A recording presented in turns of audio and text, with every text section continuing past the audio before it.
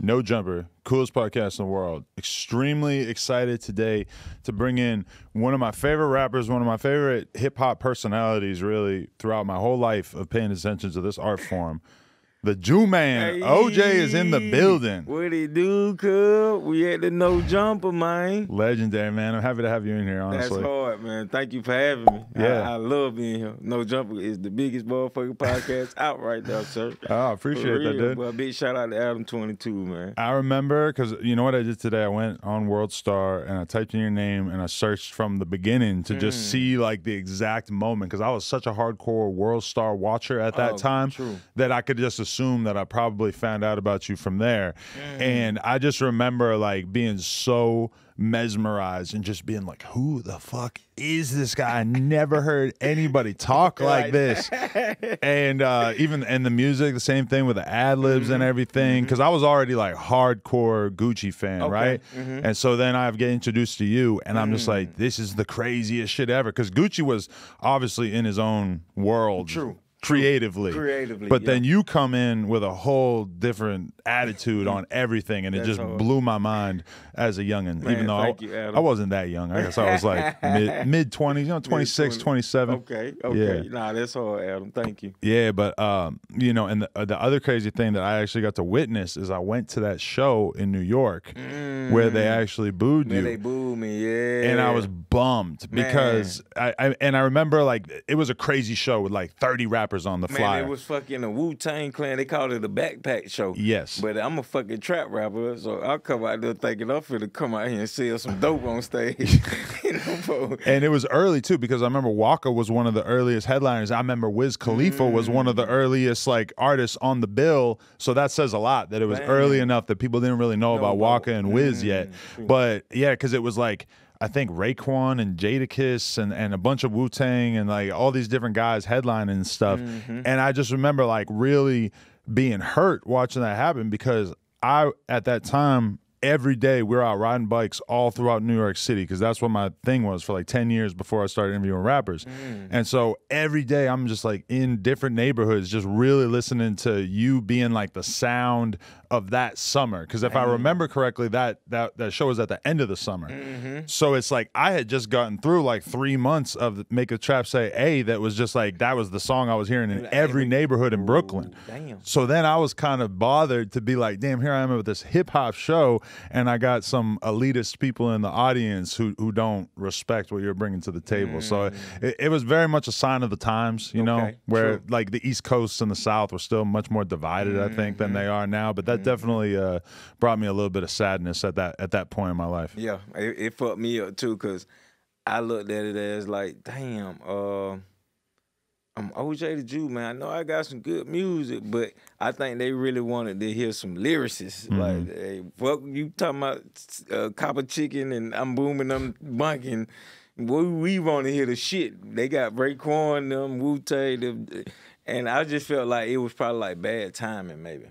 Like maybe if they would have brought me out with Jadakiss to do Who's Phony, Who's Fake first, and then going to like 1 or 2 OJ Da Juiceman records, it probably would have turned out better. See, you know what's funny about that too is I remember seeing both of you on the flyer, and I'm a mega hip hop nerd, so I'm like, OJ and Jadakiss have a song together. They need to perform the song together. That's what I thought too. Like that was a big ass record too. Jadakiss. Yeah, because I was a young kid. I'm thinking that when you see 2 rappers doing a song together, that means that they're really homies.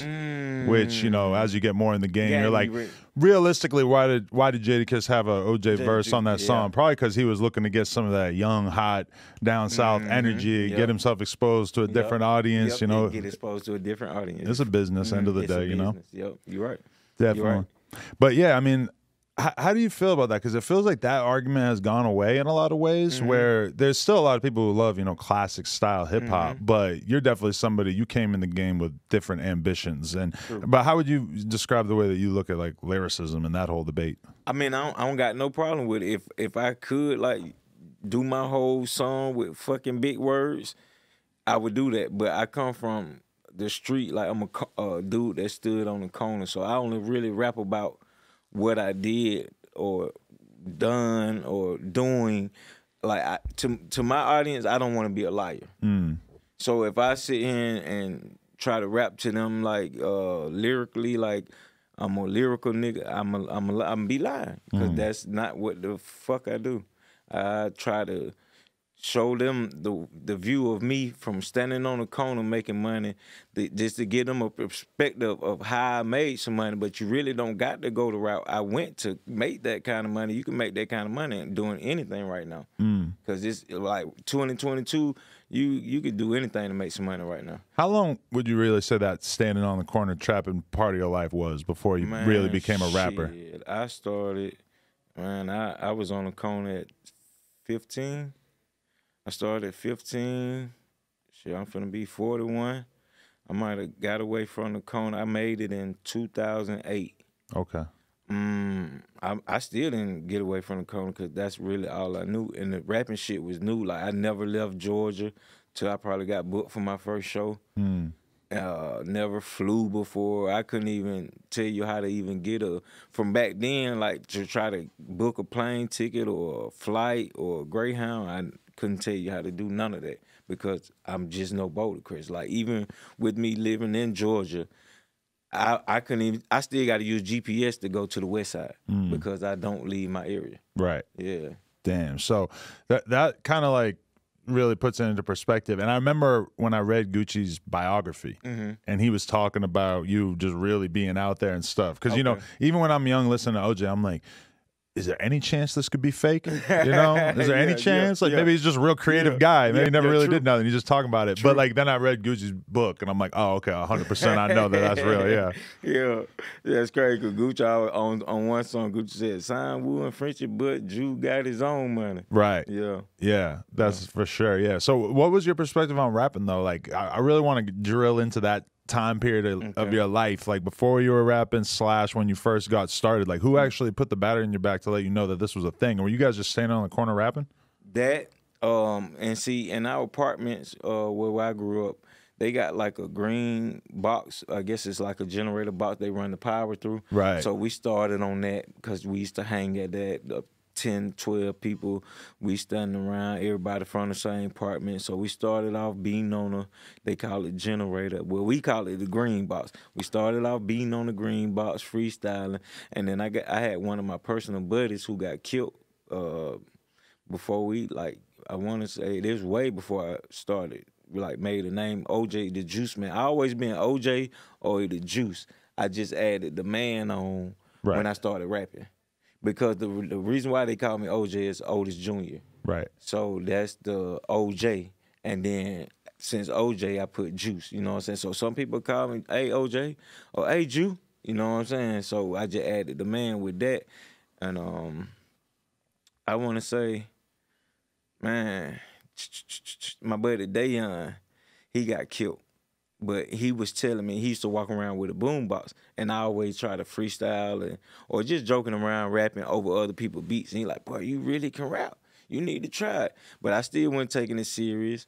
I got some jail time. I had to go to Frank Scott Penitentiary, but I ended up getting some boot camp, and the boot camp was in the middle of the penitentiary.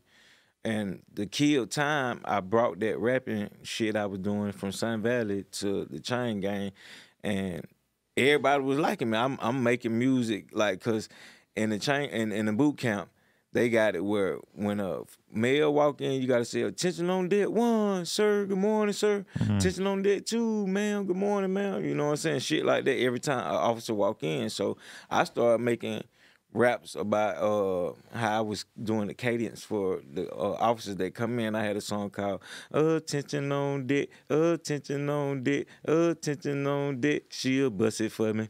She'll bust it for me. You know what I'm saying? But I made it off sitting in jail fucking with the correction officer coming in for the head count. Right. Yeah. So from once my family came and picked me up from that, Gucci had probably just dropped a Trap House. And my sister gave me the CD. When I get in the car, like, your boy just dropped some. He put out a real album. I said, oh, man, I've been in hill rapping. I want to try to do some shit like that. That's what my buddy just did. Right. I want to kind of try to rap, but I went as far as say I wanted to do a real album, but I just wanted to try to make music. But how well did you actually know Gucci at that point? Was he like a friend, or was he just kind of a guy you knew from being around? Nah, he was a friend. I mean, because shit, we've been knowing each other elementary, from Mountain Park apartments to Sun Valley apartments, and then from Sun Valley apartments, Gucci had already been rapping like before Big Cat. You know what I'm saying? We had like a studio on Gresham Road, all locally homeboys that we all knew each other, and 2-3 of the homeboys had money and made a studio to try to help people like us who don't know which way to go to try to rap. You know what I'm saying? So, which is pretty incredible if you think about it, because that's a bunch of careers that wouldn't have happened if they didn't help you guys. So maybe you would have figured it out on your own, but maybe you wouldn't have. Maybe I wouldn't. Yep, you right, Adam. You damn sure right. Yep. So big up the Woe, you know what I'm saying? Big up the Never Again family. Back then we was doing that. Right. Definitely. How would you describe your personality at that time? Because a lot of that's what you brought to the table, is like, when you think about a dude who's standing on the corner selling whatever all day, you just expect them to have a certain type of personality, being sort of quiet to themselves, not even really talking and stuff. A lot of times I meet these young friends of rappers and shit from Atlanta and shit like that, and you realize that, like, to them, not being weird and not talking too much is like a huge thing, you know? And so that's a part of why it stood out so much when you came out, because you were like sillier and just saying crazy ass shit, having way more fun, making selling drugs realistically sound a little too fun. For real. Did you always have that energy? Like, were you always just a ball of energy as a kid? Yeah, because I want to say, like, I was the funny guy. Like, I'm going to tell some jokes, I'm going to play, I'm a funny type guy. Like, if you my boy, like, we play tight game. Like, I'm probably try to foot clip you, walking to the bus stop. I probably, if you wore some old ass shoes, but you knew we was going to a party, I'm gonna be the one kind of laughing at you about, bro, you know we was coming here. You know it was gonna be female. Why would you wear them motherfucking? It's 6 of everybody tried to get fresh. We might have went and stole a couple of outfits or whatnot, but you know what I'm saying? I'm that kind of guy. Like, I'm just funny as hell. But then I kind of I want to say, just silly, man. Playful, silly. Did you realize that would work for you musically at a certain point, that like you could still talk about real shit, but that if you animated it, and especially with the ad libs and shit, that made it sound even more fast paced, crazy, high energy? Okay. I want to say because see, I'm a fan like of all kind of music, and before I start rapping, like, we riding around, might rent a J car. You might rent a J car for a full day, and my buddy Levi's older brother had all the hardcore cassette tapes, like fucking Doghouse Posse, fucking Ruthless Juvenile, fucking Hard Boys, Ghetto Mafia. So we would steal his tapes and be riding in the J car, and now we in them more bouncing and we rapping it word for word. My buddy might sing one part, I might be the other rapper on the song that sang a part, and we in the car riding, having fun, whipping. What we call whipping is like, we riding, you might be riding in the car, you doing 10, 15 miles per hour, and you whipping left to right, but you bouncing while you whipping. So it kind of look cool, because now your car like this, but if you looking at the driver at the same time, he bouncing while the car, you know what I'm saying, whipping left to right, you know what I'm saying? So, yeah. Definitely. Yeah. Yo, there's one scene, like one old ass freestyle that comes to mind back in the day where you had the grill in. You had like a big baggy like red polo shirt, I think. Oh, Coogee, yo. And you're just rapping your ass off into the fucking with a camera cigarette behind my ear. Yeah.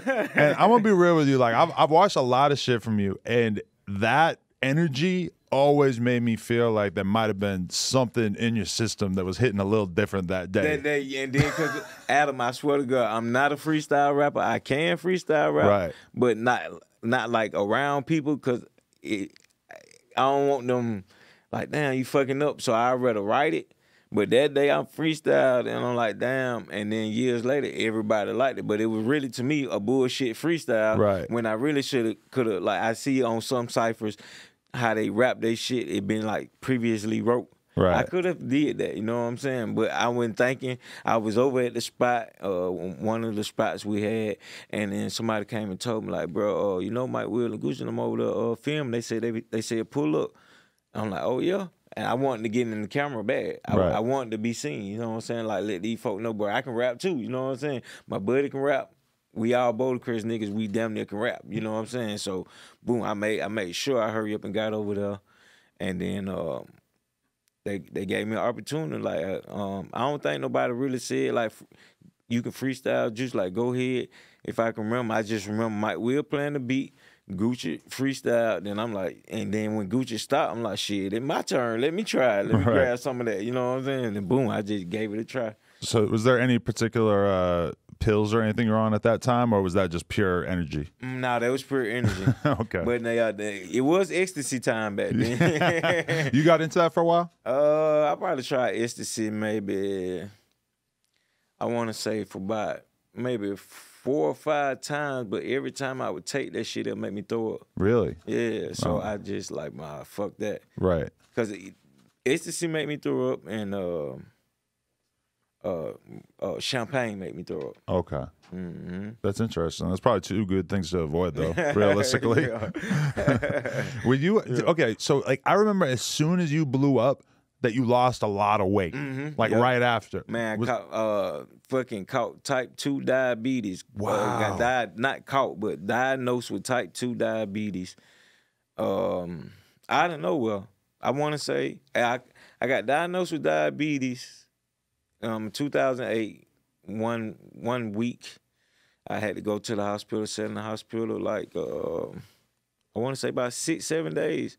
When I first got there, I was throwing up. I couldn't stop throwing up. I don't know why I was sick. I just couldn't stop throwing up. I got to the point where I'm throwing up nothing, like black stuff, yellow stuff. They say that's my stomach lining.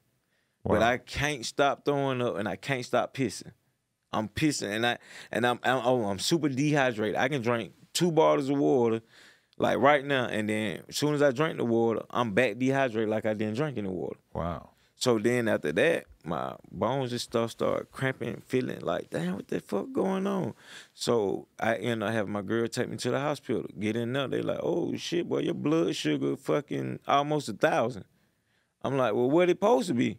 They're like, the normal regular body without diabetes complication is 150. Right. I'm like, well, how in the fuck my shit 900 something? Wow. So boom, they put me on a potassium bag. They shoot me with insulin. Then I started doing good. I made it to the metformin pills. Started back cheating, eating the candy, because I'm a snack man like a motherfucker. Right. And I think I got that shit from my dad. I watched my dad eat snacks like a mother. I said, you know what? You fucked me up with the snack shit. You got me snack manning. Yeah. So I went from the metformin pills back to the insulin shots. And then I went from type 2 diabetes to type 1. Okay. So type 2, you can really avoid it as long as you do straight to not take the shot and just take pills. But type 1, you got to take a shot. Right. Ain't no pill, nothing can help you. And then so they put me on a 3-shot a day system. 1 for breakfast, 1 for lunch, and then 1 for dinner. So I had to get accustomed to it. But then on top of that, they want me to prick my fingers to see where my blood at, to know how much insulin I need to shoot. Right. So now I'm like, God damn, I'm back in math class. Oof. It been so long I've been in math class. You want me to ration out this? And what a nightmare. Most people are just not going to do it. Yeah, and then they telling me what I eat, how I know if it's sugar in it, go off the total carbohydrates. Right. So anything that has total carbohydrates, you can't really eat. So that would make me switch to all diet drinks, because I learned everything diet, zero total carbohydrate. Right, because you're probably eating whatever before that, right? Just regular honey food. Bun, big honey bun, motherfucker. I might put peanut butter on my honey bun. I'm going to fuck crazy. I was like 24 before I even really started to think, like, maybe eating pizza every meal isn't good. Nah, yeah, not with all that crescent bread. Yeah. But so wait, was that hard for you to like switch to eating over. healthy food? Yeah, at first, yeah, because I was mad at the fact, like, why the fuck this shit hit me out the blue? Right. And if you only ate fast food and shit your whole life, eating a salad's got to feel like shit, you know? God, I didn't really start eating salads till fucking, because I'm like, ain't no meat on the salad. This shit all grass. I'm not a horse. You know what I'm saying?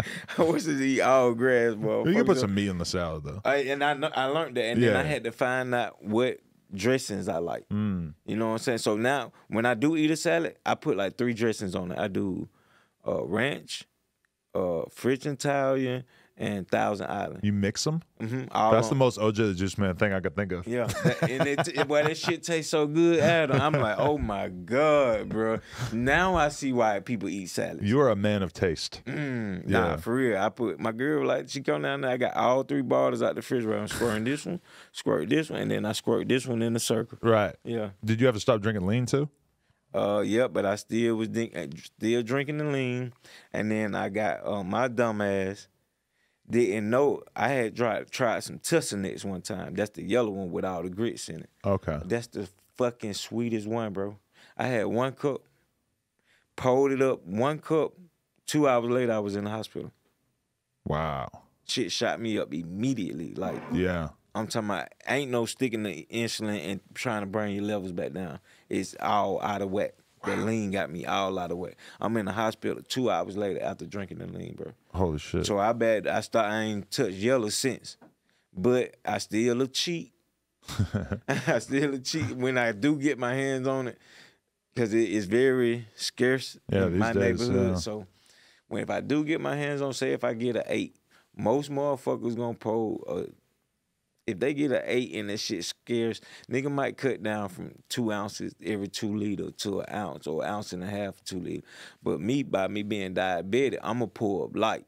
So if I had 1 ounce and then I got a 20-ounce bottle, diet Sprite or anything, I'm going to put probably like a 0.5 of lean instead of the whole ounce. Right. You know what I'm saying? Because I remember like there's definitely been some people who took it too far. I remember there's this classic video of Mac Miller, rest in peace, where French Montana's like telling him like, bro, no, because he got a bottle of Sprite and he poured it up so dark. It's like the darkest Sprite you ever seen, and you're just looking at it like, what the fuck? And French Montana's trying to tell him like, bro, you gotta chill. Like that's not cool. But you gonna need lots of water. That shit, right? A lot of pulled up lean gonna keep you dehydrated. Because a lot of them Texas dudes always talk about. It tastes good though. Oh yeah, it tastes good. The Texas dudes always talk about how they basically have like the Texas style of drinking lean is you don't drink so much that you get fucked up and have health problems and shit like that, because that is some grown ass man shit to be able to have that self control, to be able to enjoy it and not hurt yourself at the same time. Yeah, because we all know people who took it too far. You know, nah, I don't seen to go far. I used to drink hard, like I used to pull hard, but once I got diagnosed with the diabetes and learned how to maneuver with the sugar, I like, you can't pour it like that, bro. Even though I still be wanting that taste, because like when I get in the studio, might want some lean to help me be creative. Lean, my weed, right. But I'm not finna just gulp it down. I'm gonna sip that bit. It might even get watered down from the ice. You know what I'm saying? But that bitch gonna get drunk. Right. But I'm not gonna drink it fast. Right, because I always want to say that whenever I see like younger dudes who are drinking way too much lean, I'm like, listen, I could show you a Boosie interview with Vlad, him talking about how bad his lean addiction got and how bad it fucked him up. I'm like, I wish that young people, it was easier to just let them learn from older people, but they usually want to learn themselves. You know, now they want to go through it themselves and fuck up themselves when they could have found the fuck up through somebody who did it before you. Yeah, True. For sure. You right? You down sure right about that? Definitely. Yo, I just interviewed Metro the other day. Ooh, and I don't think I actually Metro Boomin, the legend, but I don't think I actually said anything to him about it on the interview, but I was watching an older interview with him where he was talking about how early in his career that like you, I think, were the first rapper. That fountain. The first like legit rapper that he worked with, and that I think his mom would be driving him to go produce for you. Yeah, I brought Metro, his mama, rest in peace to his mother. Yeah, rest in she peace. was when I first brought Metro to my studio on Gresham Road, I want to say his mama was pregnant with his little sister. Wow. Yeah, and she wouldn't let Metro leave. From St. Louis. Right. Yeah. Yeah. And she wouldn't let him leave by himself because he was like fucking 16. Right. And do you remember how you discovered him the first time? How I first met Metro was Lex Luger. I found Lex Luger, but then Lex Luger went Waka Flocka way. Right. And then in the midst of that, Les Luger wasn't really sending beats no more. So, but I needed that sound because I had did the whole 6 rings, and they were majority produced by Les Luger. Go in the email, I see a kid emailing me, that beat is so Metro. That was his first tag. I'm like, damn, motherfucker hard. Motherfucker, so I hit him back like, damn, bro, I'm start using some of your shit. Like, man, I appreciate it. I make my beats like Lex Luger, whoop the whoop. I fuck with you. I'm on that style like what you on coming from Lex Luger. But he not knowing in my head, I'm like, you my next Lex Luger, you know what I'm saying? Right, yeah. Bro, I ain't really, you feel me? So, boom. Because a big part of being a rapper is having the ear to be able to listen to all these new producers and decide which ones you should invest some time and money into, right? Exactly. Like, Metro wanted to sign to me, but I was telling him, like, I don't want to give you that bad paperwork. I don't really know that lane of paperwork. And when you sign, you supposed to get something. I don't want to be that one where if you $50,000 producer, but I give you 5,000 because I see you don't know, and you just getting in it. You don't know that your potential could be higher, worth more. Right. You know what I'm saying? So I don't want that on me to, well, man, I signed to that fuck nigga and he, you know what I'm saying? Which is respectable because there's a million of those stories in rap. Yeah. And you'd rather be the person who helps them get on the right course than just be the one who snatches up a big chunk of their publisher. Like, bro, I rap on whatever you send me, I rap on, put it out, put your name on it. I would sign you. You a good nigga, but I don't want to do bad business. Right. Yeah, that's very respectable. But so what was that memory like though? He would just come to your studio and come work to my studio. Let him wear the 32 chain. This when I had the orange and white 32 chain. Right. Let him wear the 32 chain. I think Metro them might stay the weekend maybe, or I'm trying to think because I know I had a lot of shows on the weekend. I was doing Thursday, Friday, Saturday, Sunday.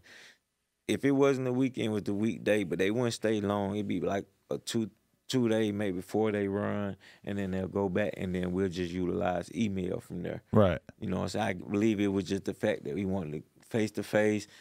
At the time, I'm OJ Da Juiceman, the real rapper, whoop the whoop. He trying to get in the music industry, and then boom, it happened. Were you particularly impressed by his talent and his work ethic at that time?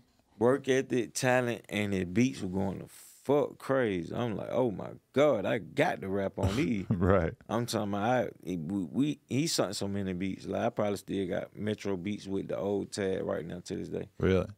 It's crazy because like just to see him start from that position, and then the other day I was watching this clip with Southside, and Southside said he's the #1 producer, period. Wow, like, Southside said that. And I'm Southside like, big as hell. Because it's hard for me to take all the producers and really decide who's the best or who's the most successful or whatever. Okay. It gets discussed a lot less than the rapper conversation, you know? But to hear Southside say that, I was like, man, that really that says a lot. Yeah, fuck it, yeah, for real.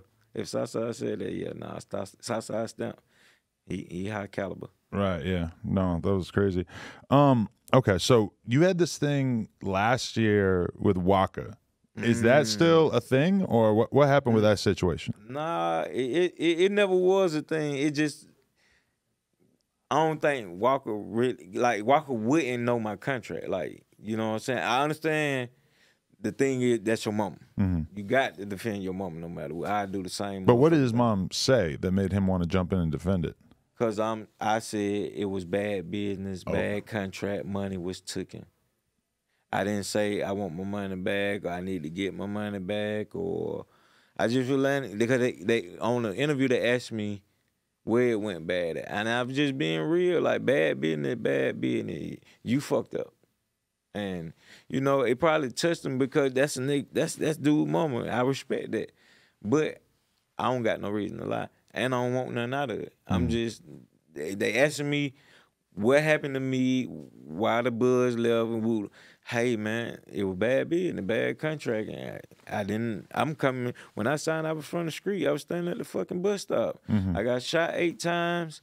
I got diagnosed with diabetes. I just wanted to try something else. So I went in that bitch, no lawyer, and signed right there. Wait, so you got diagnosed with diabetes before you blew up? Oh, well, in the midst of it. Ah, okay. In the midst of my first show, my first show, it was in Virginia, Roanoke, Virginia. I got sick there. Like the sugar shit was going out of control then because I was still eating sweets, drinking regular drinks, and didn't know that the diabetes was around the corner. Right. Yeah. But so, yeah, because I remember years ago, Deb doing an interview on, I think, The Breakfast Club, and they asked her what her regrets were or whatever. She did. OJ wrong. She said something about how she wished that she had put her full effort into your career early on and how she didn't, and she always felt like she regretted that she didn't give you her full attention, I guess. True. That's true. That somewhat true, but it's majority of not staying real, bro. Like, cause if I was satisfied on my end with Ms. Entertainment, I'd still be with them. Cause that what kind of person I am. I'm real loyal. Like, if we getting the money together and everything going as planned and ain't nobody stealing, ain't nobody cheating, bro, I'ma still be with them. I'm finna be 41, man. I've been with these same people I've been with since I was freaking 22. So I'm just that kind of dude. Like, my loyalty is there, but once I peep flaw, oh yeah, I'm gonna get out of there. I mean, to be fair, you kind of fell out with her around the same time that Nicki and Gucci both did too, You right? feel me? So Like, it's not like you're the only one. So why am I the only one lying? Like, bro, I don't got nothing to lie for. Like, if I don't even be wanting to go into detail, like, bro, I don't have anything to lie for. And then I see, like, the way they kind of tried to bash me, saying I'm lying, Juice, she ain't right, why you do that? I ain't try to do it to, like, down Dale. I fuck with Dale. It just, the business went handled right, and then once I see flaw, man, it ain't gonna sit well with me. I'm gonna be a whole different person than what you thought. Oh, they cool ass Juice, homie. No. I mean, when you think about it, though, it's not that surprising if the business wasn't done correctly either, because, I mean, she's just like a regular manager or whatever doing her thing, and then all of a sudden, all these artists she's fucking with become huge. But you got to think, I'm the only artist that was signed to Mosaic. Gucci wasn't signed to Mosaic. There was just management shit, right? She was business partners of So Icy. Okay. Or even the Nicki thing. Like, She who was the fuck is ready to handle Yeah. Nicki Minaj's career at that point? Yeah, You true. know? True. Like, that's got to be pretty wild. Nicki, I want to say Nicki might have came. I don't really know Nicki insights. I remember she come to the video shoots and stuff. I don't know if it started off as management or label. I was watching one of your old videos today, and she's just in the video sitting there, like, counting up money or something, sitting next to you, like, on some regular shit. I'm like, that's crazy. Yeah. Nicki Minaj, motherfucker. Yeah. Yeah. She still follow me right now till the day on Twitter. I seen. I'm like, damn, that's all right. Because we probably started that friendship, Twitter friendship, back from that video shoot. Like, what's your... I don't think Instagram was big back then. You know what I'm saying? So, and then, because I look at my Twitter, I'm like, oh, damn, Nicki ain't hit the unfollow button. But she probably is so big now to even go through the list of see who following her. You know what I'm saying? Yeah, that's or who she's following. That's legendary, yeah. Type shit, so. Definitely. I mean, when you look at that, you being around for the beginning of Nicki's career, in a lot of ways, that was like the beginning of the era that we're in right now, where there's just a shitload of female rappers who feel comfortable trying to make a run at it, and a bunch of them are popular and shit. What's that been like for you to see that? Could you ever see yourself signing a woman? Yeah. Good shit. That the women cracking right now. Yeah. Glorilla going the fuck crazy. Like, women cracking mid. Hey, all the female, Cardi B so hard. Nicki hard. Yeah, I would sign a female as long as I see that potential there and willing to work, because Adam, I tried artists, but they was all like local homeboys or nephews, my buddy nephews, or just local people from the area that see we got a studio, hey, man, to me, and they didn't really want it. You know what I'm saying? No, yeah, and it's funny because nowadays you see it where, you know, somebody like Lil Baby, if you look at his album, realistically, he's probably not gonna have any features from his homies. It's mostly his homies, like famous rappers, sure, but it's like it's just not really like a normal thing to put like a bunch of your homies who are just getting started as rappers on their projects.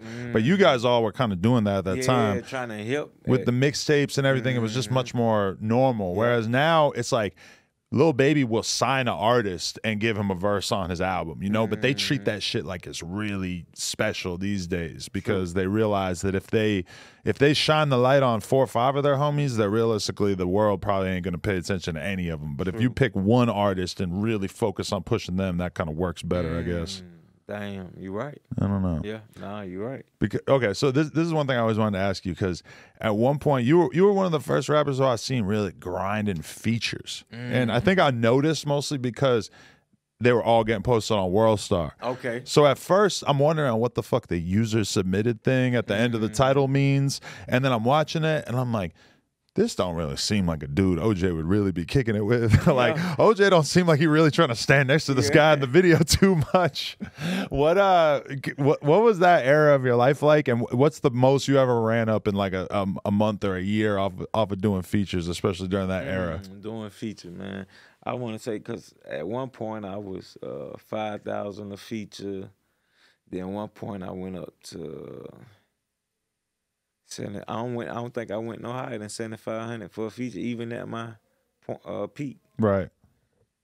Early days though, like old days of rap where it just wasn't normalized the way it is now. You know. I remember my highest of a show I made was 15,000 per show, and what I'm doing the Thursday, Friday, Saturday, Sunday.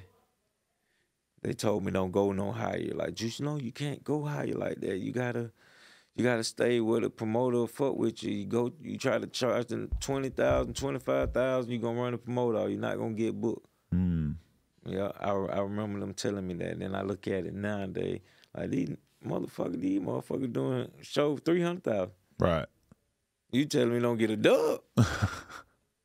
But that is interesting though, because when you think about that sort of circuit of down south clubs and shit, that I could imagine that if you start asking for a lot, that you would sort of price yourself out of a lot of those venues. But at the same time, yeah, definitely you don't want to be caught just lowballing yourself. And see, when you lowball, they wear you out in them city because they gonna bring you so much. Now people really slick tired of you coming to the city. They don't want to see you no more. Right. You just came 3 times in 1 year, bro. You know what I'm saying? Right.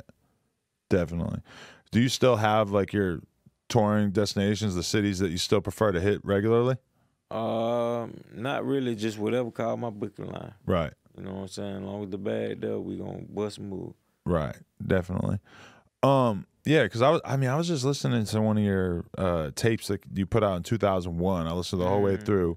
Was it the Alaska and Atlanta 3? Okay, yep. You finally did a 3rd edition. I did it, yep. Right. What's your attitude on making music at this point, and like how does it feel? How does it feel different than when you were a younger man?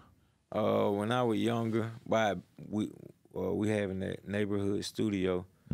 It's fucking, at any given time, it's 20 to 30 people in there. Right. Versus now I got a studio at home. I ain't really got to go here and there. I ain't got no enthusiasm at home where like creativity I can get from you, him. You know what I'm saying? Versus sitting at home doing it by yourself. All your creativity got to come from you. So like when I'm sitting in the studio around buddies and I'm putting a song together, they might be right there and they hear me. Like, nah, bro, you should say this. Because they in their head being creative too, but they not no rapper, but some shit he might just say, it might kind of sound like fire, and it's similar to what the fuck I'm already rapping about. You know, and you're grown as shit too, so you might not always know what the kids are saying these days, or what the new shit might be or whatever. But but then that raises the question of like, how much do you want to even be influenced by that? You know? True. But see, I look at it as, on that style, grabbing the younger generation, because of the fact my older generation is still spend money with me too, but that younger crew who maybe never heard of me, and then once they do, and they hear the energetic type shit I'm doing in it, and they get hipped about it because they still going to school, or they do a lot of workout, or they're athletic player and they just like the energy that I'm giving, they'll spend before someone my age or a couple years up under me. They might go bootleg it. Or, I ain't tripping on bootleg, but I just care about as long as you hearing it. But as far as in the money wise, I just want to get that younger generation, because they're more responsive to the music right now, to where the screams are still going, than the older people. Right. I feel like getting the OJ Da Juiceman feature, if you're from your area, needs to be like a rite of passage. Like you need to just save your money up, get the OJ feature, shoot the video, and that'll be like that's like certification in a lot of ways, you know? Yeah, and then see that's why I look at too, Adam, on the videos. And then a lot of people be coming to me like, I need to shoot the host. I start looking at it as you know it's right, and it's content. It's all content. Yeah, the song might have came out in 2007, 2008, but when I put it out, I never put out a video, so you couldn't really never see the visual content of this song. Yeah, because you're somebody who's seen this weird effect where you could make a song and have it be kind of like a regular song, and then all these years later it becomes huge because the no hook shit being on Atlanta blew my mind when I saw that. Like once I seen that, when they hit me about could they use that or whatnot, I'm like, bro, that's so fucking huge because I wouldn't know, because you know I manage myself, but I got a manager. But he don't, you know what I'm saying, know how to get in key spots to where you can get OJ Da Juiceman on Atlanta. Right. You know what I'm saying? Yeah. I'm like, when they reached out to me saying Donald Glover wanted to use the fucking, I'm like, oh my God, what he know about fucking no hook? Right. You feel me? I shot this shit at the disco. I remember that video, or I remember that song when it came out, and I remember thinking it was like the best song off that mixtape, right? Wow. And so then all those years later, I remember people would still mention it. People would like, I would even hear it played in some parties and shit like that, just randomly. And I would always be like, fuck, I can't believe they know about that song too. Wow. And then when that song was in that fucking show, I was just like, oh my God, I cannot believe that Donald Glover was hip to this fucking same song that I felt like had been kind of following me for like 10 years. That's hard. That's hard. He fucked me up. I called my mama. I called everybody. Hey, boy, put the channel on this. I ran it back so many times because, you know, on the K remote, you could press rewind on the live shit, and then rewind. I mean, I kept rewinding that motherfucker. And I'm like, bruh, my shit made it on TV. Right. That's dope, bro. It's hard to go TV, especially with the shit I'm rapping about. Yeah. You know what I'm saying? They told me make the track say A wasn't gonna make it because I'm referencing too much drugs. Right. And then next thing you know, quarter, half a, whole, aye, half a, whole, aye, 100,000. You know what I'm saying? They just it sounds crazy when you don't say the A's in between. Yeah. Wow. But I mean, hey, that was like the coke rap era. You remember? True. You know, Gucci, Jeezy, everybody was like just it's almost crazy because at that time it was almost like you couldn't really be a rapper unless you were talking about selling some drugs. And even dudes who clearly just had no business talking about this were talking about it, you know? Yo, you damn sure right. You damn sure right. Yeah, it's crazy. That's crazy.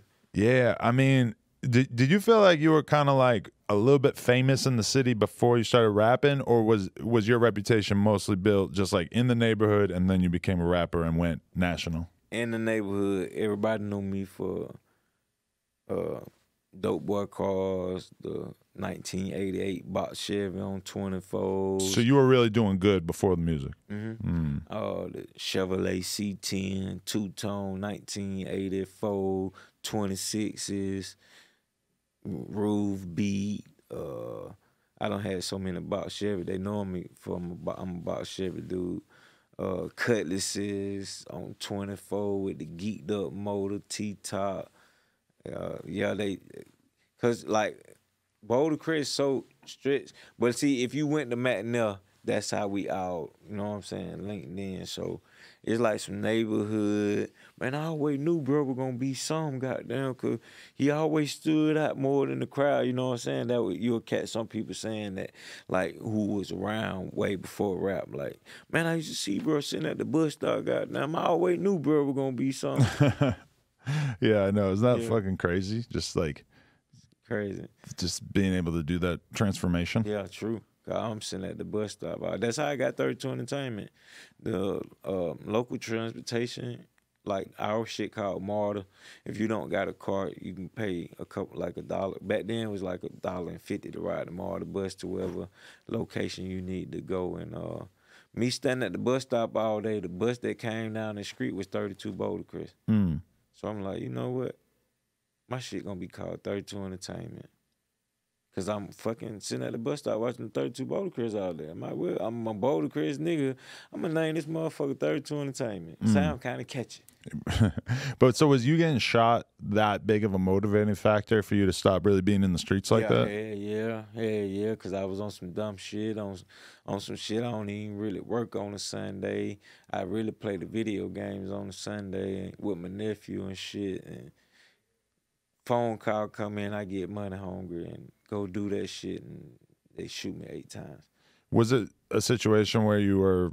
Was it competition? In terms of just a robbery. Hey man, bring me this. I want to get this. I pull up with that motherfucker. Boom, boom, boom, boom, boom, boom, boom. They thought I was gonna drop it, and I end up eating the bullets. I'm out there like Ace Ventura trying to dodge them mother. You remember Ace Ventura when he played on the mask and he was trying to dodge the bullets and shit? That's how I was out there doing boom, boom, boom. And then that motherfucker started hitting my leg, and I put my foot down like, oh shit, I can't feel nothing in my right leg. These niggas don't hit me. Right. You know what I'm saying? Boom, I jump back in the car with the shit, and we pull off.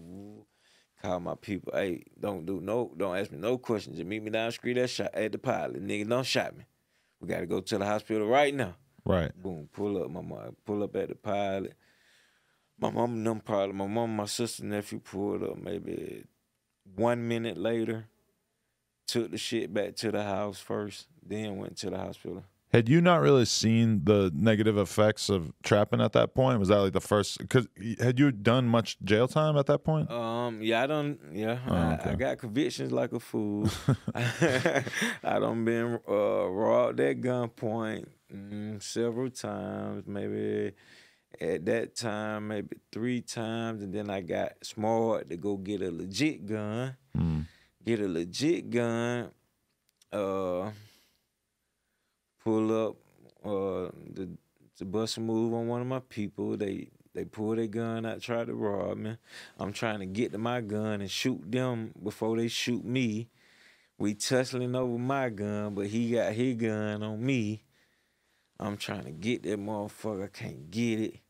So while we tussling, I guess the other robber who was sitting in the car, he get in my back seat, put me in a chokehold. Boom. Put me in the chokehold, but I'm still tussling with this nigga at my driver though, who got the gun on my rib. But I'm trying to get my gun and shoot him through the pants. But when he put me in the chokehold, I want to say shit. 2 minutes later, I'm like this. I can't breathe. You know what I'm saying? So I just give up. Like, bro, you can get the shit. Nigga took my real gun, took my little bag with my shit in it, and now my slow ass, instead of reporting the gun stolen, because it's in my name, going to buy another gun, I'm mad. I go home and get one of my hot guns. Stolen motherfucker. Right. But I got gun license. When thinking, boom, get caught with the stolen gun license. Game over. Get caught with the stolen gun, and it killed my gun license. Oh, so then you couldn't have one after that. Dead. Damn. So that's why, like, in recent years, like there was a time where I'm looking through headlines in the news about you, and it's like OJ gets caught with guns and drugs, and I'm thinking you about to have 20 bricks in the fucking trunk or some shit, and it's like, no, it's a handgun and weed, and I'm like, oh, all right. Okay, that was one in Tennessee.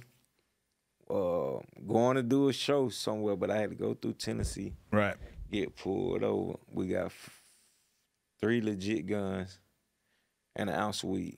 Ounce of weed make the guns not legit no more. So I hired the best lawyer. He ended up beating that case in Tennessee too. But the state of Tennessee said the only way we can beat that case not under a felony is if we let the state of Tennessee confiscate our MP40, a Glock, and a Draco. Okay. So we had to let them have the guns, but we not get a felony. And then the Kentucky shit I just had, I beat that gun case. The Kentucky shit was just fucking March. January, February, March. Got pulled over, smelled weed. I didn't even have an ounce of weed then. I had fucking 6-7 grams worth of weed. But they saying by me being a convicted felon, I know I wasn't supposed to be around a bullet. But I'm saying I'm not your regular civilian. Right. I hire armed security because I'm an entertainer. Police didn't want to hear it, still locked me up. I don't care about that. You a convicted felon. You don't supposed to be around a firearm. You can't even hire armed security. You can't? That's what they telling me. As a felon? That's what I'm What like. the fuck? That's what I'm like, bro. I got jewelry. I'm going on the road to pick up money. People know I'm coming to do it. If I'm just say I'm not OJ Da Juiceman, and I live in fucking Pennsylvania, and they got OJ Da Juiceman coming to Pennsylvania to do a show, bro. He's coming to my city to get money. Right. So if I'm on that, and I know my area, I know this club, I know where I can lay at and hop out on this nigga when he come out the You're club. a sitting duck, yeah. You feel me? Yeah. So I'm like, how could the judge say I can't have the right though? I ain't got the firearm on me personally. See, when we got pulled over, my security / personal buddy, he got a gun license. He bought 2 guns. Keep one in the car, one on him. One in the glove box, one on him. You feel me? So when they pulled me over, they got the gun that was his on him, but then the gun that's in the glove box. I'm sitting on the passenger seat. And I'm thinking, being truthful to the police, letting them know, like, yeah, I got 7 grams of weed. Then he flipped it. Are you a convicted felon? Anybody in the truck convicted felon? I'm like, yeah, I'm a convicted felon. Because I know, I'm thinking he going to find out anyway. So why lie? Go on and tell the truth, hey, man, yeah, I'm a convicted felon. Oh, yeah, come on, put your hand behind your back. Ah, God damn, I should have lied then. Because by the time he get to my little brother, Pat, man, to see if he convicted, I'm already in handcuffs. So when the police ask him, are you a convicted felon? Which he is. I'm like this. No. Say no. Because that's how he just tricked me. He tricked me, I worried him. I thought telling the truth, you know what I'm saying? If you're police, you're going to find out if I'm convicted or not. Right. But the thing I seen was, by being Kentucky and I'm convicted in Georgia, it take a lot of hours for you to find that out. Right. So that's why I sat in Kentucky jail for so many hours, because this bastard didn't know how to write my charges, because the convicted felon shit wasn't coming back because it's Georgia and we in Kentucky computer. The NCIC shit, you know what I'm saying? But you beat that shit. I beat it. Nice. I walked away with a misdemeanor for the weed. I claimed the weed out the gate. I claimed the weed because it's my weed. There ain't no use to them taking the whole truck for my 7 grams of weed. Right. And I got to pay bond for 6 niggas. I could just pay bond for me, and they wait on me outside the jail. You see what I'm saying? Right. So they charged me with possession of marijuana and possession of drug paraphernalia. It went from a felony, because at first they had possession of marijuana, possession of drug paraphernalia, possession of a firearm by a convicted felon. So I'm asking them, how in the hell could y'all hit me with possession of a firearm by a convicted felon and you ain't pull it off my waistline? You got this motherfucker out the glove box. Right. So if the glove box was locked, would it been the way it didn't look like mine? Like, you trying to say when you walk to the police car, I put it in the glove box? No, brother. Because he asked me, how long the gun been in there? Man, that gun been in there when we came out the hotel from doing the show last night. Right. We headed back to Atlanta. We not, y'all trafficking marijuana? No, sir, I smoke. This shit here, this my personal. So that's why I had to do a life skill class. Oh, God. A fucking marijuana education class. Some shit I never fucking heard of. Been smoking weed for 30 years. Bitch, I've been smoking for 35. We started off rolling fucking hay in the apartment. They had hay up on the apartment. We rolling fucking hay in school paper. So I've been smoking since fucking 11 years old, 12 years old. Right. So I do that. I passed the life skill with a 90. And I think I'm big shot now. I'm finna take the drug education class test. Man, I hit that motherfucker, man. These folks, I said, God damn it, Russian. Passed that bitch with a 77. Right. I'm like, it look like I'm dumb. I'm smart in life, but I'm dumb on marijuana. Right. Well, hey. You lesson learned. Well, but you probably, I'm going to be real. If I looked at your answers, I feel like I would think your answers were pretty reasonable. It's probably because they're trying to, they have a harsher understanding of weed than us, right? Because they went to saying people hospitalized off marijuana. So me and my dad is sitting in the room while I'm taking the test. I'm like, I never heard of anybody hospitalized off of smoking marijuana. Nah. They always say that nobody's ever died from smoking marijuana. Oh, and the test shit, they saying they got a percentage of people that don't die from marijuana. See, I've always heard the opposite. I'm like, bro, I never ever heard that shit. They got me reading some shit talking about the membrane and cerebellum and Right. I'm like, oh shit. Tried to use Google. That shit don't work because I got the answer wrong. I had to redo the motherfucker. Google gave me the wrong motherfucking answer, man. Holy shit. And niggas told me, boy, go to Google, you can pay that motherfucker with 100. Right. Boy, that's a doggone lie. I'm really bad at test taking too. Like when I had to get my gun license, I'm like overthinking all the questions to the point where like I'm like really simple questions are starting to seem really complicated to me. I did the same thing. I'm reading simple shit like I gotta reread it to see how they describing it. Like, man, this shit seemed difficult. Right. Why they giving me this? Yo, I wanted to ask you this. I remember back in the day, there was this video that a lot of people on Twitter reminded me of, this like cartoon animation thing man, Short Buzz Shorty. Man, fuck that song. What was going through your head when you first saw this back in the day? Who the fuck made this shit? They trying to say I'm retarded. That's the first thing I said. I asked myself, I said, man, is they acting like I'm slow? Right. She like, no, they kind of picking at how you rap. Right. Hannah Montana, and I got stamina. And I like animals, Hannah Montana. Eating on a banana. I'm like, oh, okay. So y'all taking some of the shit I was saying and making it, reversing it funny style on me. Like, but it was funny how they were also saying things that you were saying, like I'm still whipping babies. yeah, And it shows you whipping a baby. They got fucking Gucci walking around eating a crayon. Talking about where's my CarMax? Man, bruh. I was so fucking disgusted with this shit. I'm like, who even got the time to sit there and do all this? Yeah. To examine how we rap. Cause they even fuck with Flock. That was so I'm good. like, oh my God, bro. Bro, y'all did that wrong, bro. Y'all did that wrong, bro. But I understand it. It was funny. Right. But to me, who the motherfucker y'all talking about, bitch, it wasn't funny. It kind of helped make you more of a legend, though, right? I don't know. Probably a lot of people remember that song and don't remember that it was a parody. Bro, and they walk up to me thinking I actually made this fucking song, bro. I'm like, bro, you know that's a parody, right? Yeah. They're like, no. Bro, yes, bro, they were making fun of me, bro. Right. When you heard him say, or you in the song, the version of you say something about, and I'm still getting blumpkins. I don't. Okay, I just want to make sure. I was thinking like, there's no way OJ knows what a blumpkin is. I don't. What is that? It's when you get head while you're taking a shit. Man, stop it. Yeah, well, that is what it is.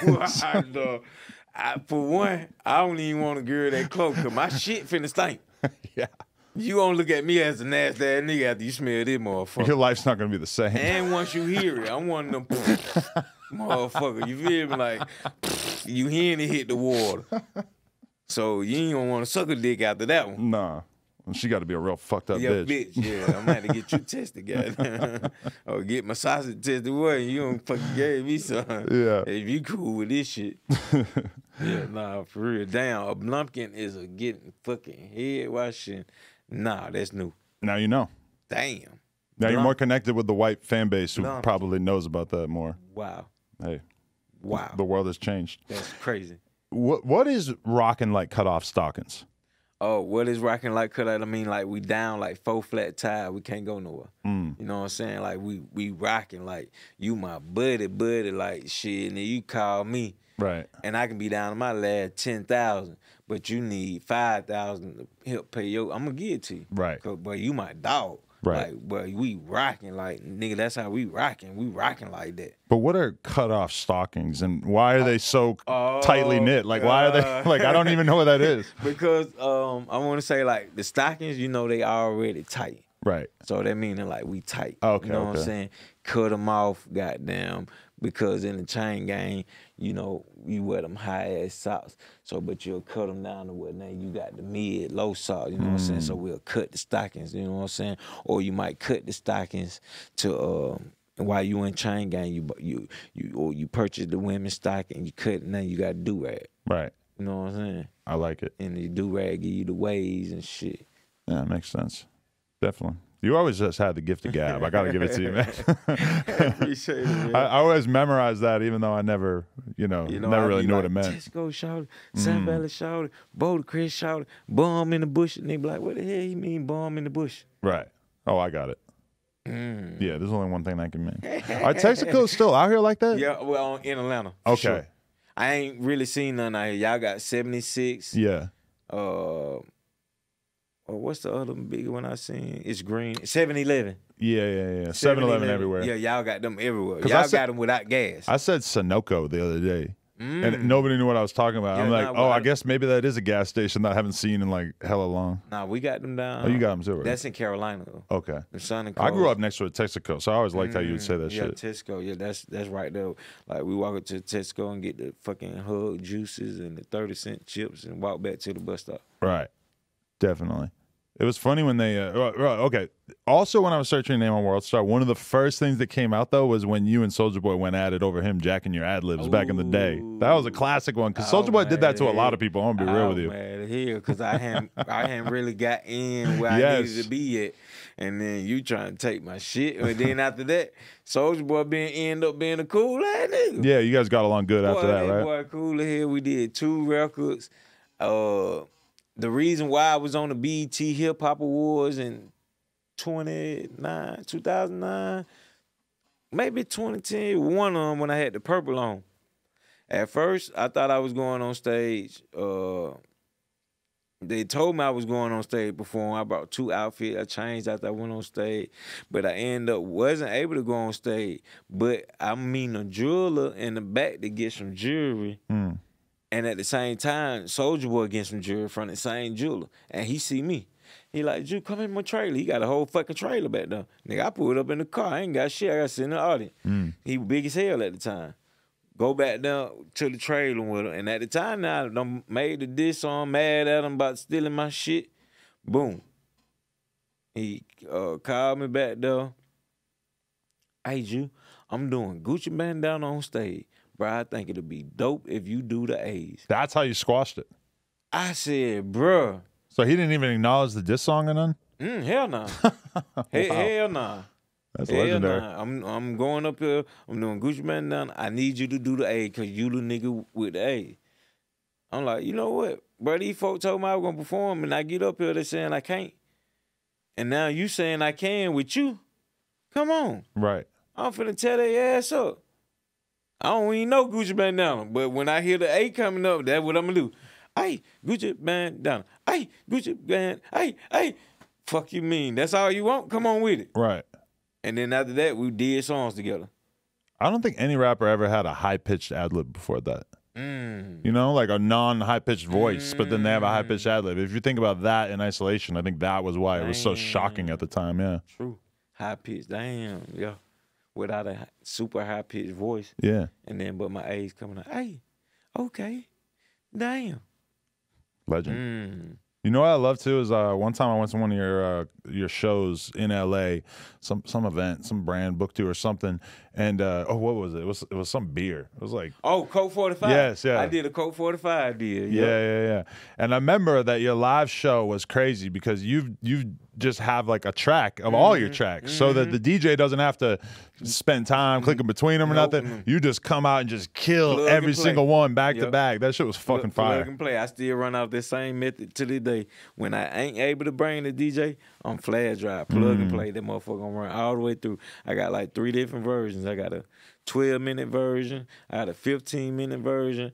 I got a 28-minute version. Oh wow, really? Okay. I got a 34-minute version. So the short ones, just all the most popular songs packed together? Yeah, compared to what kind of event I got to do. Like, they ain't giving you that many songs. They give you 3 songs, bro. So, right. You know what I'm saying? That makes sense. All right, this is my last question is like, obviously you're somebody who has such love for the streets and for your old neighborhood and everything like that. How do you, like, what's your current relationship with that environment? How do you keep tabs on it? And what is your overall thought on what's going on in the environment that you come from at this point in your life? How I keep tabs on it. I pull up time to time. I try to not hang out like super like that. Right. Because I done been in a situation where I'm OJ Da Juiceman, but I'm still thinking street mentality. So I'm standing at the Tesco and some robbers peep me from the light. Okay, boom. I don't see what they on. Boom. I'm chilling. Boom. I go in the store. And you looking like you look right now? No jewelry, but okay. Dress good. Car. And they see my face. They, Okay. well, that is him. That is that nigga. So boom, I go in the store, get some chips, juice. Not knowing a nigga behind me following my every move. Like if I go to this juice, he go kind of right here. When I go to the bag of chips, he go right here where the juice at. When I go to the candy, he go right here. So boom, I ain't peeped this at all. Now I put my shit on the counter, pay for it. He behind me. I ain't peeping it still. Pay for it, boom, come out the store, go to my car parked right in front of the store. Boom, what he do is, he fake put his shit on the counter, but then come out the store behind me. Don't get none of the shit. So now I put my shit on the car, but my gun in the car. So I put my shit on top of my car, give him a car key, talking to my buddy and them who out there standing. Next thing you know, a nigga come out around the corner with the gun up. Nigga say, a nigga run, nigga gonna die. So I look, pew. Cause if I try to go to my gun, he gonna shoot me the fuck up. Right. I pew, nigga busting that. While I'm running, I'm zigzag, I'm doing all kind of shit. But in my head, I'm like, bro, what the fuck? I'm running slow as hell. I know I run faster than this. I look back, it's a nigga got me like this. Somebody's holding you? Somebody fucking holding me while I'm running. I look back, it's I don't even know this nigga face. I look back on his shirt, he blooded down. His buddy shooting at me, hit him. He looked back, holding me, hopping on one leg. Stop, bro. Stop shooting, bro. Stop shooting, bro. I got him, bro. Stop shooting. How long ago was this? It's 2022 now. This had to been 17, maybe 18. But this never got reported on or nothing? Nah. So what happens then? Once I look back to see that the nigga holding on to me, I look up, I go from shirt to face. I'm like, bro, I don't know this nigga. I'm knocking his hand out, like, bro, get your hand out, bro. I'm like, bro, get your hand out, nigga, these niggas shoot. Not knowing he with them. But I see he hit, but I'm thinking he hit running behind me. Right.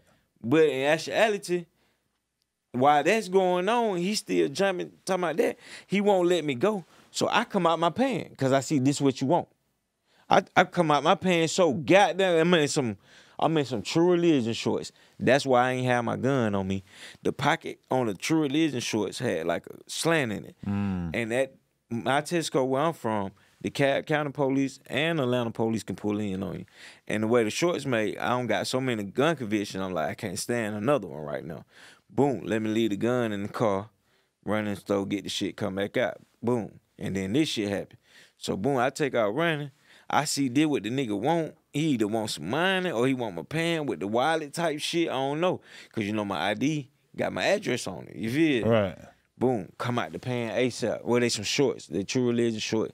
Let him get the short. I'm running across the street in my draw now. Just trying to get away from the nigga who shoot. Right. You feel me? Because he aiming directly at me. That's how he hit Buddy. So from that, once he got my shorts, he turned around, he wrapped my shorts around his arm, and hopped back towards the way his buddy ran after shooting at me. And so I waited. I ran across the street. I'm like behind the bus stop slit, looking to see if I see niggas moving funny. If that's them, all right, the store kind of clear now. I go back through the store parking lot. Bro, my car key fall out my short as he wrapping my shorts around his arm. My wallet stayed, my money stayed, but my car key fall out. Boom, I get in the car, first thing I do, grab my scrap. I'm mad as hell now, but them niggas gone.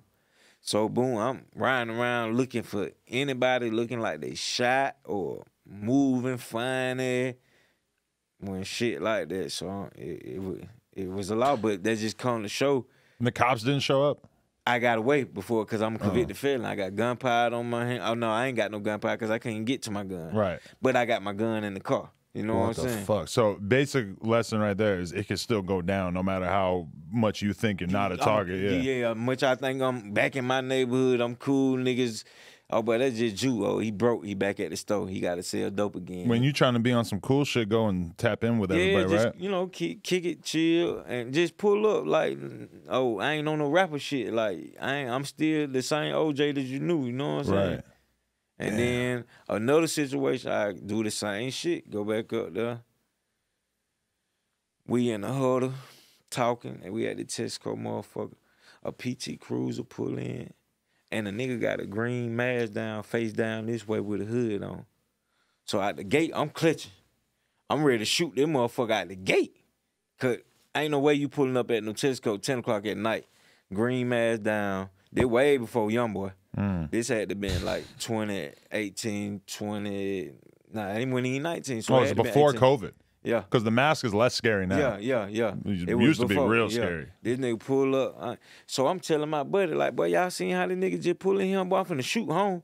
Nah, Jude, you tripping. Don't do it, bro. Hell nah, bro. That's a Muslim.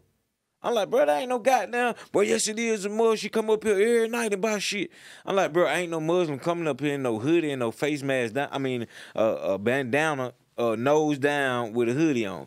So we arguing back and forth. Now the PT Cruising on pulled in and bagged up towards the Tesco to where he just facing, he can just shoot straight out and be back on the street, Boulder Creek. So, but we in the huddle. I'm in the middle. And we in the huddle. Goddamn, the PT Cruising. You could tell from his head motion, he like this the whole time. I'm like, bro, let me shoot him. But I'm still arguing with my buddy about Muslim shit. Right. Boom. The PT Cruiser see how the circle is to get me. You finna have to kill a few more people. Right. To get to me. Just to get to me, you gonna have to kill about 2 more niggas. So how it is, like the gas pump, you can pull through. You can pull through, you pull in, or you can bag up straight to the store door. Boom. He pull up, we in the middle. I'm moving with his car now. I'm on whatever he on. As his car pulling up, I'm walking around so I can get an aim at him just as he trying to maybe get an aim at me. Right. Boom. He pulled through the gas pump.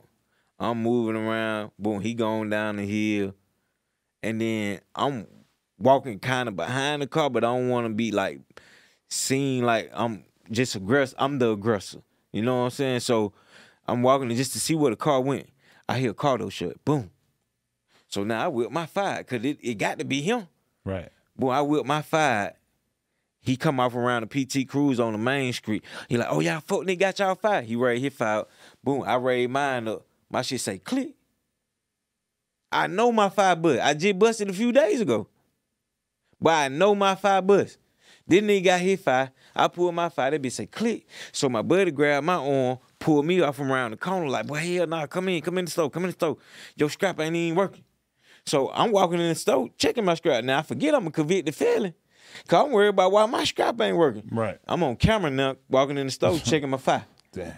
So boom, I'm in that motherfucker, waiting, checking my fire, but then a bud I know come in, boom, see him. Normally he keep his gun. Hey boy, you got your fire on you? And you know it. All right, cool. I'm gonna walk out the store with you. I start implicating what happened or why I'm asking you, do you got your fire? Boom, we get out the store. PT Cruiser coming back up the street now. This nigga done turn around. Roll the window down. So boom, I duck. That's the first thing I do, duck. Everybody duck. So he's not even trying to rob you at this point. He just shoot. Right. Do you think this is a robbery to start, or you think this is a person who had a problem with you? But I can't say. Damn. I don't know, and I'm not no nigga that's gonna start the shit. See, that's what I'm wondering. Like, do you have issues? Like, no, hell no. You'd be surprised by that, right? Hell no. I ain't that kind of nigga. Right. If anything, I'm just not even gonna come around. You know what I'm saying? So in the midst of him shooting, I got my fire, but my fire just went bust, so I ain't thinking about my fire no more. My buddy who came in the store, boy, give me your fire since you ain't busting back. Let me bust, cause this nigga ain't stopping. I ain't got it. Bro, you just lied to me in the store. You said you got your fire. Now you saying you don't got the fire. Man, this nigga finna come on here and kill her, bro. So some told me, Juice, retry your fire. Now my 5 bust. Nigga pull off. But other than that, he was just gonna still keep sitting there shooting at me. You're making Atlanta sound like a very scary place where this shit could just happen. It's like not that crazy. It can, but I mean, that I'm just giving a perspective of me thinking I ain't OJ Da Juiceman. Right, yeah. So do you feel like you've kind of had to learn this lesson over and over of like, bro, some spot you just can't hang, bro. You can't do the old shit you was doing before you was OJ Da Juiceman. You can't do the OJ shit. Right. You were on the XXL cover with Nipsey. Damn. If you got killed in one of those situations, we'd be talking about you the same way we talk about him, you know? Damn. Like if you got killed at that gas station especially, that would be like... that's what I would think. I'm like, I rap about the gas station. Yeah. And I get, man, let me stop coming, bro. Let me wise up, bro. Because it can fucking happen. No matter if I do got my gun. I can't believe that you would attract that kind of attention from people who, especially if you're wearing all your jewelry and shit, it's like more understandable. Yeah, but I know not to go outside like that because I don't want them to draw that kind of. You know what I'm saying? I already got to deal with, hey, bro, let me get a picture. Now I need to know what. Do you want a real picture or are you on some fuck shit? Yeah. I got to decipher that like within seconds. Like, do you really want this shit or you want to move? Right. All right. So last question because they're trying to get you out of here. But so what's the good life to you at this point? Like what really matters? What are the things that you need to make OJ Da Juiceman a happy person? I wanna try to be back that top tier artist I was. I'm proud of, and I don't feel like I really waited so long. It just the marketing and promotion ain't there for me. You know what I'm saying? So, but I want to be that caliber artist to where people, you know what I'm saying, had fun with my music. You know what I'm saying? It's like they didn't forget about me. I still got my hardcore people, but without that right marketing and promotion, it's too many other rappers to be focused on OJ Da Juiceman when it's a new one out. You know what I mean? Don't sell yourself short though, man. You're a real legend. Like there's absolutely nobody who fucks with like street music that I could have a conversation with besides maybe the real young kids who weren't. But I'm saying like everybody knows OJ. I mean, you've had an incredible career and a huge impact on motherfuckers. So I hate to hear you kind of selling yourself short like that. Yeah, true. Yeah, a lot of people tell me that. I don't know, man. That's what I feel like. That will make me, you know what I'm saying? Because it's like right now I got to work down there 3 times harder just to keep everything level-headed, you know what I'm saying? And at the same time, still make my payroll to people I put in position because I never was that kind of person where if it go bad tomorrow, man, I did all this shit for that nigga, man. He wouldn't even pay me. You know what I'm saying? I don't want that on my name. So I pay for everything I do, and I move off how I can move based off what I know. You know what I'm saying? Other than that, I try. And some people like, damn, bro, what happened to you? You quit? Nah, I was still putting music out. It just maybe your enthusiasm of OJ Da Juiceman wasn't there because it wasn't in your face. So when I drop something, I might just throw it out without a whole bunch of videos. So you might not know because on top of that, the newer artists that you liking, when they dropping their shit, they got the content to come with it. So now you seeing and hearing. But with Juice Man, you hearing, but I like him, but he ain't giving me enough. He taking too long to drop. You know what I'm saying? Shit like that. So I feel like I need to try harder or work better at putting the content more, like, the music's great, but I need the visual content. I need to stay more active in their face because that's what they care more about. Like, once you kind of fade out of their eye. I want to see OJ Da Juiceman on TikTok every day. But on TikTok, do I got to dance all the time? No. Okay. You can't smoke weed. Oh, you can't? They'll get your ass for that. It's a little different than Instagram. Oh, damn. Yeah, okay. But I don't know. Either way, man, it's been a real honor getting to sit down with you, have a conversation, man. You've been a huge, massive influence on a gigantic percentage of the artists I interviewed on here over the years. So definitely just know that your effect has been felt on me and many other people in this world, man. Adam, No Jumper. I put out the song called Jumper. They like, bro, you need to do it, No Adam.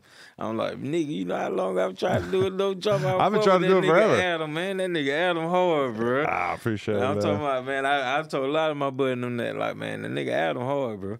That nigga podcast, the No Jumper motherfucker, man, that motherfucker the one, man. Hey, I appreciate that, man. For real, bro. Let's do some more shit in the future for sure. I seen you doing the pop-up with my boy Desto Dub. Oh, yep, Desto, big shout out to Desto Dub. Awful Lot of Jew, man. Yeah, ooh, that was a hard ass collab. That was fire, yeah. I seen you rapping in the store. I'm like, man, that's amazing. I should have gone up for that shit. Damn sure did. I rapped in the store. I did a lot of songs, too. Fire. All right. OJ Da Juice, man. Appreciate you, man. Hey, let's get it. Make sure y'all follow me, man. Big shout out to No Jumper. Thank you, Adam22 and the whole style, man. We rocking like cut off, stocking down like 4 flat tire. We can't go nowhere, cuz. Hey. No Jumper, coolest podcast in the world. Check us out on YouTube, TikTok, Patreon, Instagram, etc. Like, comment, and subscribe. NoJumper.com. If you want to support, go turn my man OJ up on all streaming platforms, YouTube, etc. Let's go. Appreciate you, man. Hey, yes, sir. Adam, thank you, man. That was dope, bro.